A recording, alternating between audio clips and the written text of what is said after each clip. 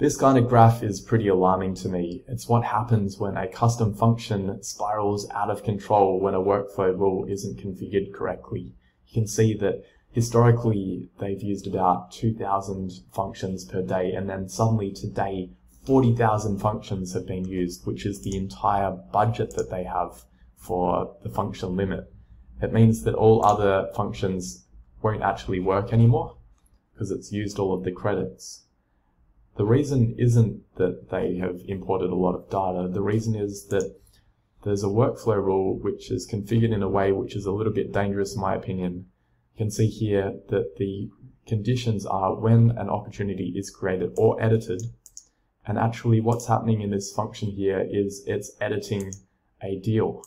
So we're getting this infinite loop.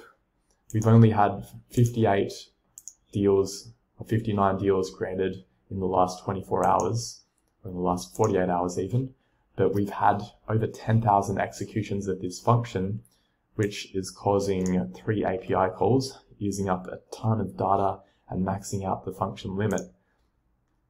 What we should be doing if we want to have a function like this, which is copying data from the contact into the deal, is the workflow rule should have conditions on it. Instead of executing it for all opportunities, we should be executing it only if, for example, this field here, which we're using to copy data from the contact into the deal, we can have the conditions like this.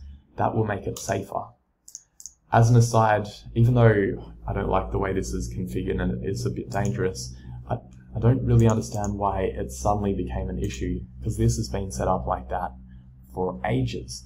I have a feeling that Zoho is actually screwed up, and where it has zoho.crm.update record, that shouldn't have actually triggered a workflow rule update.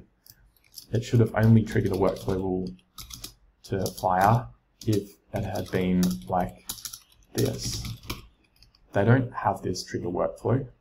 Doesn't really make sense that an update would have re-triggered it. I think Zoho has unleashed a bug on us, but in the meantime, we need to be mindful about the potential for danger from a workflow rule that is set up with create or edit without any conditions. I highly recommend that you change your workflow rules so that if they look like this right now, that they later have a relevant condition in place.